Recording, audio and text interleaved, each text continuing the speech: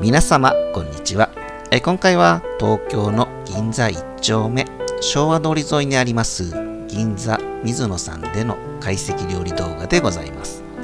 最寄り駅は都営浅草線宝町駅、地上に出てから約3分ほどの距離にあります。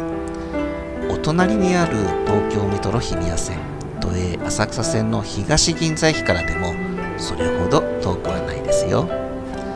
ちなみに利用日は2023年12月13日。今回もランチでの利用で前回から2ヶ月しか経っておりませんが、やっぱり銀座水野さんに惚れておりまして、また来てしまいました。ちなみに今回の懐石料理は前回と同じくお昼の特別会席、消費税サービス料込みで9768円をお願いしております。前回の動画では最後に一つ上の懐石料理を食べてみたいと言ってしまいましたが、お昼の特別会席のコストパフォーマンスの高さは本当に魅力的なんですよね。やっぱりランチですしね。今回はどんな料理が出てくるのか本当に楽しみでございます。それではお楽しみくださいませ。あ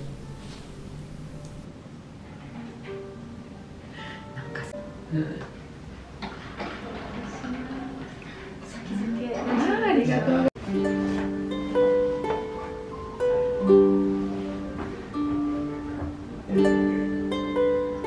日付はウニとゆり根豆腐でございます。ゆり根のスプーンをご利用くださいませ。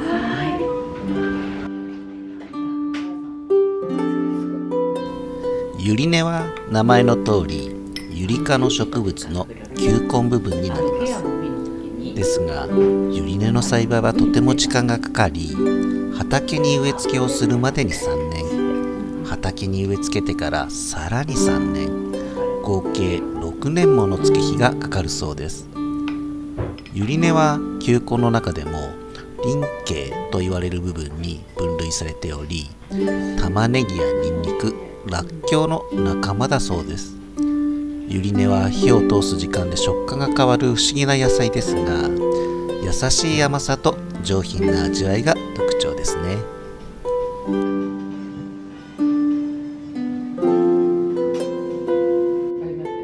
めんね。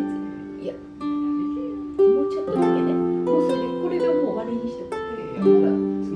いやいや、取ってんだねお母さん。じゃあ折らなくても大丈夫。大丈夫大丈夫。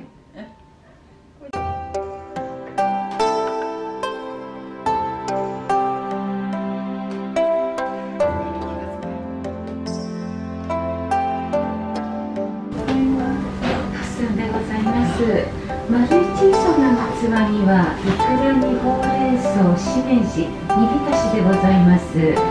横に行きましてカマスの棒寿司、その下が小餅昆布でございます。中央が磯つぶ貝、車エビ、タコの柔らか煮の間にはすだちを挟んでおります。その裏が金柑の蜜煮でございます。楽しみくださいませ。八寸は茶会席からの語源で、八寸約24センチ四方の杉で作った低い口のあるお盆の上に山の幸と海の幸を組み合わせた酒の魚を乗せた料理を意味しています。懐石料理では八寸で季節感を表現することが多いですね。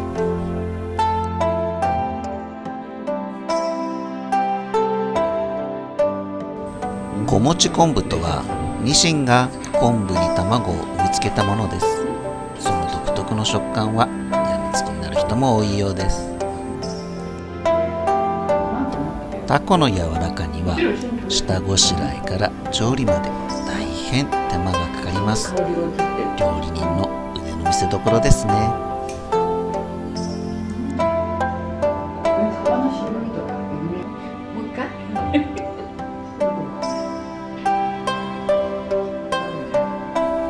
この車エビは実に繊細に調理されていますね。食感と繊細な甘さが直に伝わってきますよ。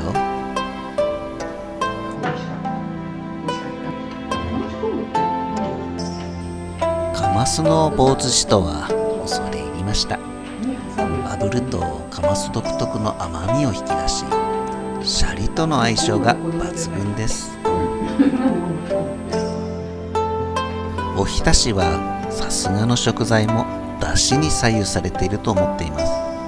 銀座水野さんの実力が光った一品です。イクラの塩気がこれまたマッチしていました。磯粒貝はめっちゃ日本酒との相性が抜群でしたよ。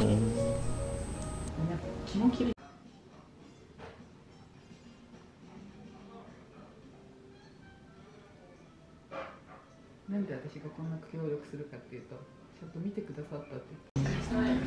なんかすすってもらったらいけない。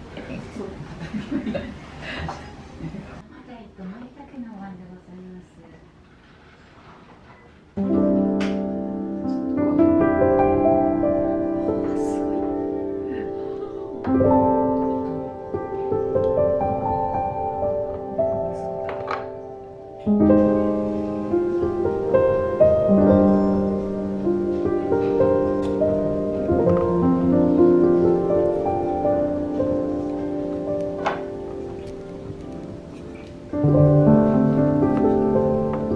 お椀は蓋を開けた瞬間がまさに感動のひとときですよね。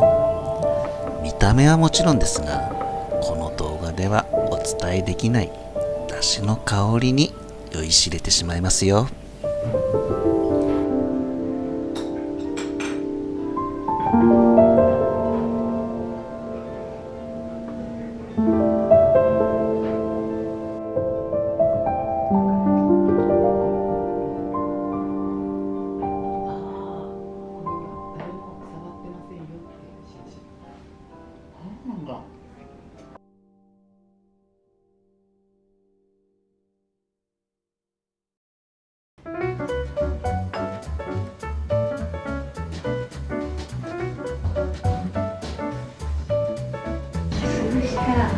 カワハギと関そばでございます。はい。肝醤油、鬼おろしに、はい。コーヒー。こちらがカワハギのおすすめだそうです。お醤油は関そばでお召し上がりくださいませ。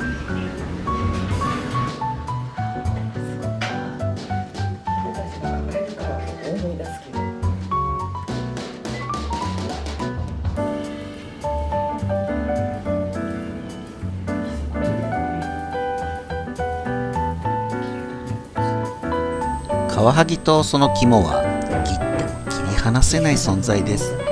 カワハギの値段は肝の大きさで決まるとまで言われるほど濃厚で旨味が強く、醤油と合わせた肝醤油でカワハギを食べるのが本当に美味しい食べ方だと思います。もみじおろしも一緒にした今回の食べ方は本当に最高でしたね。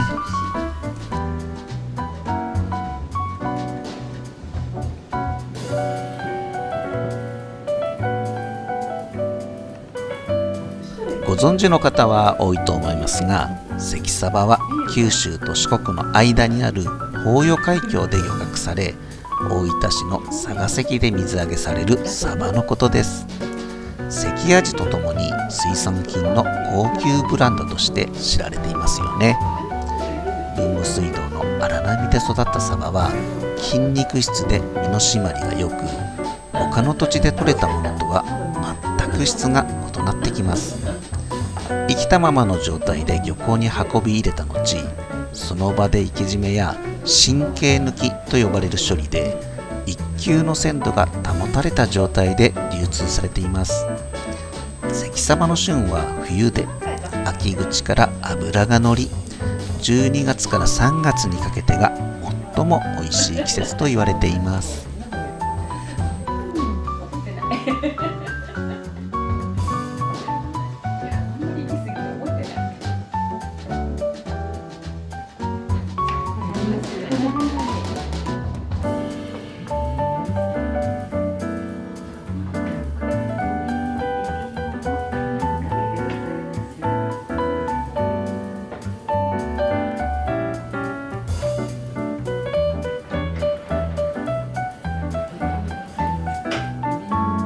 続いて登場したのがエビ芋のカニあんかけ。エビ芋は京芋と呼ばれることもある京都の伝統野菜の一種です。エビ芋は里芋の仲間ですが、焼いたり揚げたりするとホクホクした食感を楽しむことができます。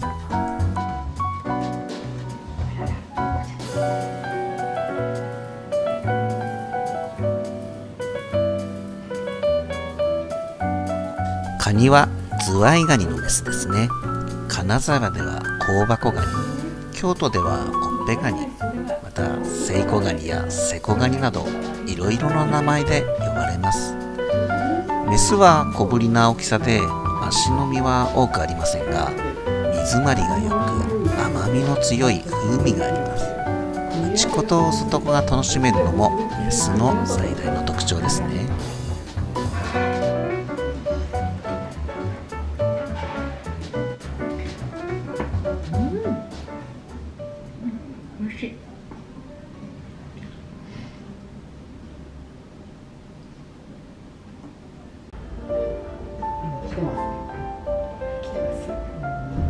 酔っ払いが来てる。カマスは干物の姿で売られているところをたびたび見ますよね。カマスは細長い筒状の体型が特徴の魚で、外見はサンマにもよく似ていますが、回遊魚のサンマはプランクトンを食べるのに対し、カマスは小魚を食べる立派な肉食魚です。カマスは全部で21種類いると言われていますが、一般的に私たちが食べているのは赤カマスや白カマスみたいですよ。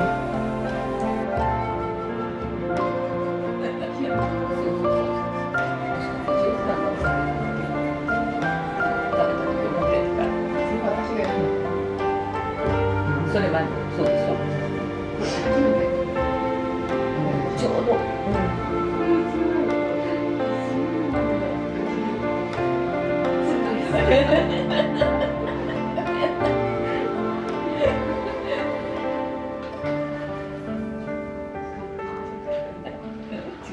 違う写真撮りたいでしょ。違う器ね。これじゃなくてさ。それであそこのなんだっけ、友の浦。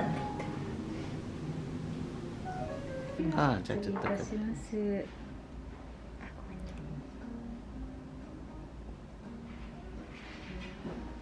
黒毛和牛のしゃぶしゃぶ仕立てでございます。手前に九条ネギと自家製の胡椒で。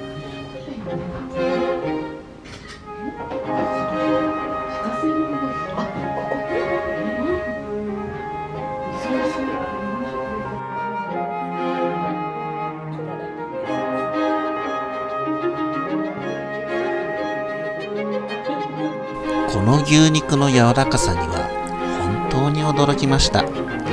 牛肉を表現するには不適格かと思いますが、とろっとしているんですよ。九条ネギをのせ、銀座水野さんの特製柚子胡椒をつけて、もう最高ですね。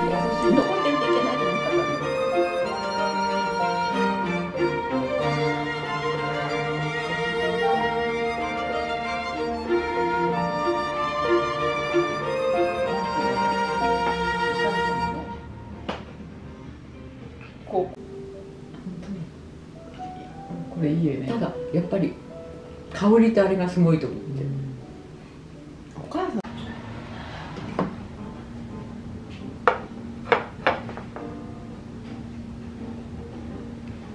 やしかし器が楽しくていいわ。ね。こういうの何時代とかあるんだろうね。とんでもない金額よ。出ました、トラフグ。言わずと知れた高級食材ですね。肉厚で唐揚げだからこそのフグのうまみがしっかりと出ています。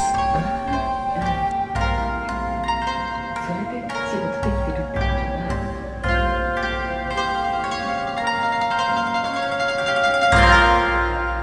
作る量とかお店で作る量とか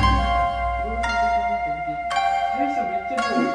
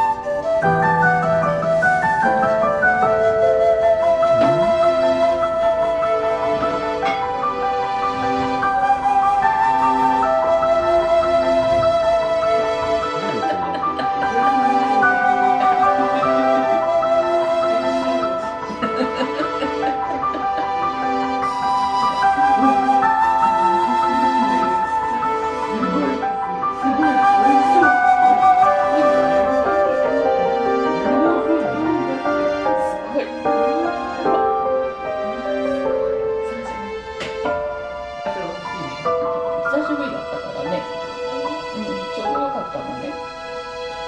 でも上のどこ残ってる。上の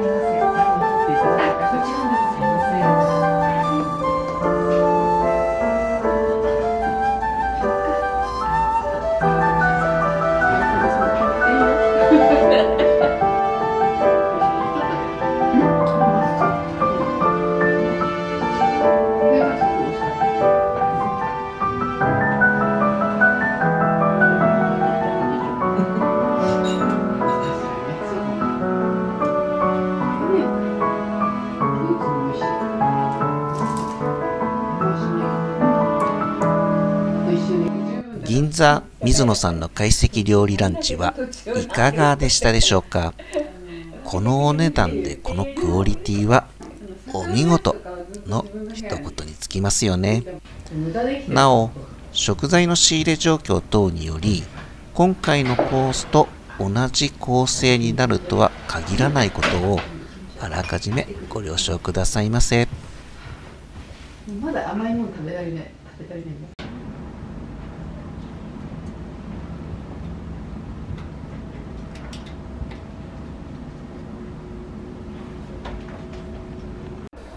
それではまたお会いしましょう。バイバーイ。